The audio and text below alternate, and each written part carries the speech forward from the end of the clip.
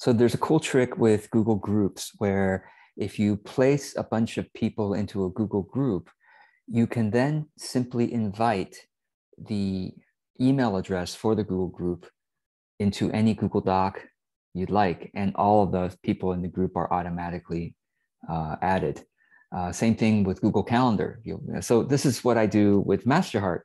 Well, now I'm starting to do it this year. So I'll show you my screen real quick. And thanks, Jason, for asking about it. So for example, to Masterheart 2022, I basically added all the members into this group. Now, the tricky part, which is what I needed the Masterheart application in part 4, is that I needed everyone's email address that's associated with their Google account, with their Google Calendar account, Google Drive account.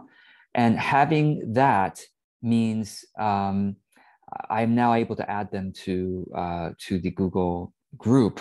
And once I have them added to the Google group, I then go and get the email address for the Google group, which is in the settings, the group settings.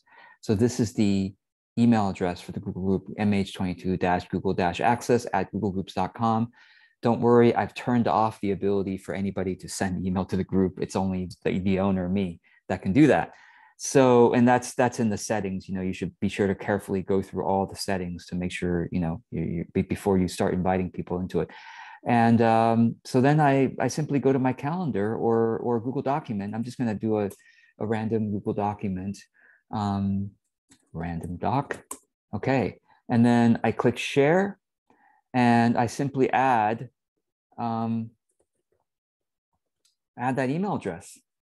It recognizes it, I think, because I've already done it before. Whoops.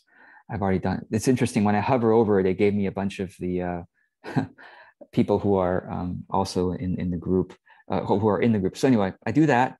After I put it in, I just click on the white area to confirm, or maybe I press enter to confirm.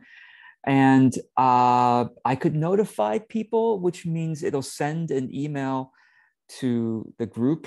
But this funny thing is that I tried this and Google Docs, because I set the privacy very, very, very, it's very restricted. Only I can post into this Google. The Google group is not for discussion. I prefer to do the discussion in the Facebook group. So the Google group is only for giving access to Google Docs, Google Drive, Google Calendar, that kind of stuff. So anyway, so I set the privacy really, really strict, like nobody can send to this group basically. Who can post? Only the group owner, okay? So if I do notify people, it actually comes back. Google will tell me, hey, your invitation was blocked. But it doesn't matter, even though I don't notify them. If I don't notify them, I can still share it with them. And actually, a bunch of you here live are in Masterheart, so I could literally chat this. I could chat this link to you, and you will be able to access this random document. But only you all can access it. It's shared with one group, so it's pretty cool. And you could share that. You could do this with Google Drive, Google Calendar, etc. And so instead of using the share button to notify you all that I have this document, I will simply just give you access to it, and then I will communicate with you in the normal way that I communicate with you as a group. So pretty cool, right? Jason, any questions you have about this? Pretty clear?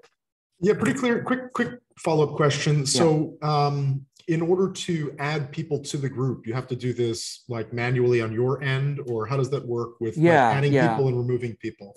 Yeah, adding people, I'm not going to click members because it'll show everyone's email address. But once I click members, there's an add members. And I basically copy and paste. I copy from a spreadsheet just a long list of email addresses. They know how to parse by line break or comma or even space, meaning the invitation tool can know when it's a separate email address. So I don't have to make it too fancy. So just have a long list of email addresses that are associated with Google account, which is why I'm like yelling at everybody. Everyone just start using Gmail. Come on. Why do you all have fancy email addresses and stuff? Everyone just use Gmail and the whole world will be much easier. Of course, the whole world will be under Big Brother Google control, but it's so much more convenient that way. Who cares about privacy when we have convenience, right? Says 1984. Wait. So, and speaking of privacy, do people have to like opt in or? Oh, that's a good question. So I invited 6 people. I think I had to invite two people like wanted 2 different email addresses. I'm like, oh God, okay. Special caretaking for certain people who have, well, I have 2 Google accounts. So it's all right, fine, that's fine. But the nice thing is if I do this whole Google group thing, if you have multiple Google accounts, I just have to add you in one place. Because if I give you access to Google Calendars, I have several Google Calendars to give you, and I have several Google Docs to give you access to, I just have to give access to the group address. And then when I need to manage, special email address access, I just have to come into the group and add that person here. Now, I did have one person who, it said, one more quick couple tips. One is that you can only add 10 people at a time. You can only it's called direct add or invite. Do the direct add. Because if you invite, they have to like fish out the email and click yes. I do the direct add. And direct add, you can only do that for 10 people at a time. So I just have to, group them into 10 email addresses at a time and do the direct add.